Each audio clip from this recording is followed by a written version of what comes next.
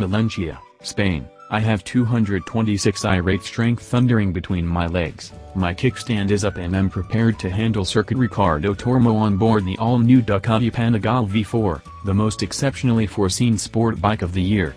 But on the other hand I'm slightly diverted by the sound radiating from the underslung fumes. It doesn't seem like the brand's customary V-twin arrangement, since it isn't. The new Panigale is Ducati's first historically speaking V4 fueled creation cruiser. To place this in wording per users not personally comfortable with Ducati's history can identify with, the disputable move to a V4 is similar to Porsche's relinquishment of air-cooled motors, or the jolt of hypercars. The 1103cc V4 imparts a design to Ducati's fascinating MotoGP race bicycle. Not at all like the more ordinary 180-degree crankshaft found on V4-fueled bicycles, for example, the Aprilia RSV4. The Ducati utilizes a 70-degree wrench stick balance and a twin-beat terminating design that influences it to run like two consecutive V-twins, terminating with a 1-2 beat along one bank, a short respite, at that point another 3-4 beat. Close your eyes, and it sounds bit like a Ducati V-twin, however with a marginally less sporadic and staccato cadence. The sound is profound, striking and natural, related, however not precisely the same. To be reasonable, there have been V4 Ducatis, yet they weren't generation models. The restricted creation Desmo CDCRR, which was basically a street-lawful spin-off of the 2007 season MotoGP bicycle, and the 1960s period Apollo model, a disastrous would-be Harley executioner, of which just two were constructed.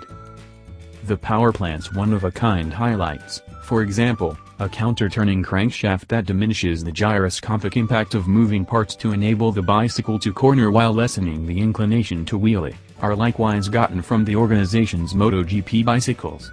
All things considered, the new V4 produces 214 strength, or a shocking 226 horsepower with the discretionary Akrapovic race debilitate, and 91.5 pounds-to-foot of torque at the wrench.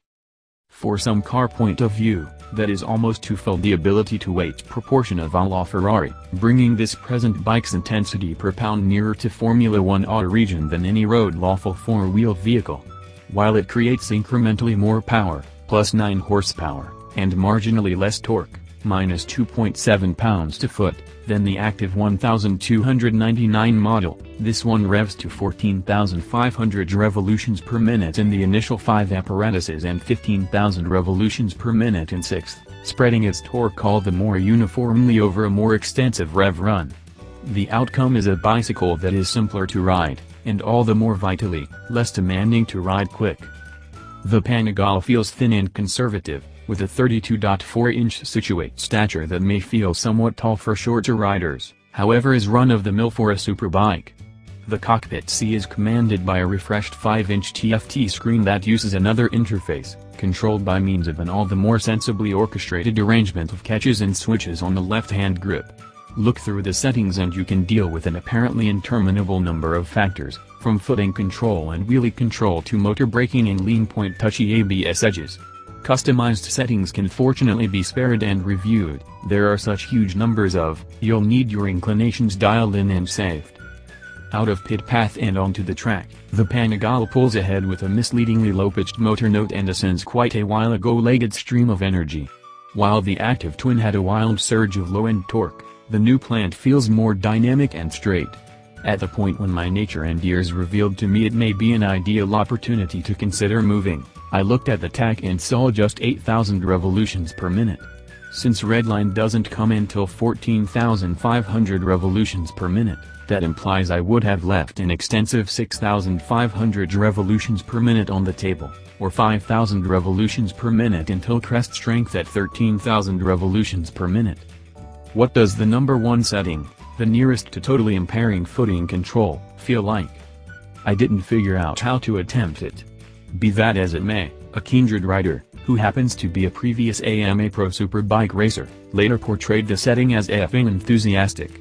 Obviously, all electronic frameworks, counting a slide-by-brake framework, which empowers you to back the bicycle into a tight spot by dragging the back plugs, can be crippled. I plunged as low as level 2, with 0 being off, Inclining toward the rider helps to keep my smooth alpine esters cowhides and carbon fiber AGV piece GPR protective cap, also my skin and bones, in place. Convey enough speed into the last corner and trail sufficiently wide to kiss the thunderstrip, and you are remunerated with a stunning impact of quickening as the back barrel lies attached with the warm asphalt beneath.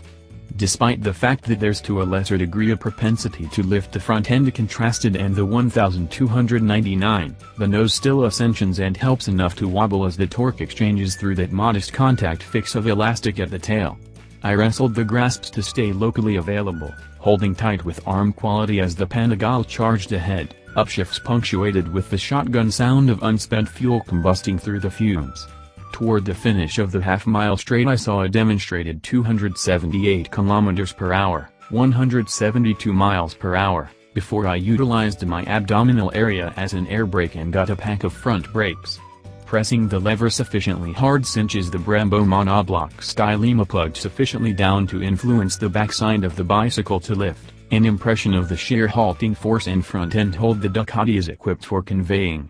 Once you've scoured off 100 miles per hour or something like that, it's a wide left, another short straight and afterward that hard lefter to begin the circle all once more. The 2018 Ducati Panigale V4 puts a splendid red shout stamp on the possibility that speed admirers are enjoying a brilliant time of strength and innovation. You don't need to be a cruiser individual to see that, in spite of furious rivalry from the Japanese enormous four, Honda, Kawasaki, Yamaha and Suzuki, Ducati's V4 is as yet a relative execution esteem.